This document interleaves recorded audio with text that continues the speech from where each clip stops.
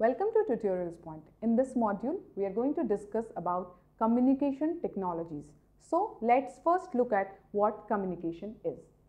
Exchange of information through the use of speech, signs or symbols is called communication. So, there are three keywords here. Let me explain it to you using a small example.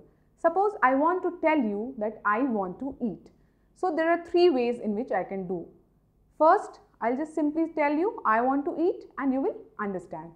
The second is I've just shown you and you have understood my sign of eating. Third, I'll take a piece of paper, draw a figure of eating or some food item and just show it to you and you will understand, okay, this person wants to eat. So, these are the different modes of communication. The first mode of communication that we humans used was speech, which was discovered some 5 lakh years ago. After speech, there were more developments in the mode of communication.